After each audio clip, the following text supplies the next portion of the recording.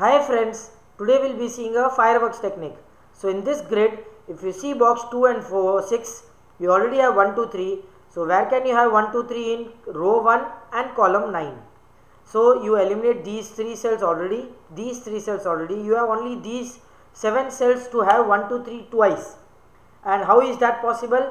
You need to have 1, 2, 3 logged in these corner cells. So what happens if you don't have any of these corner cells 1, 2, 3? Let us assume you don't have a 1, 2, 3 here.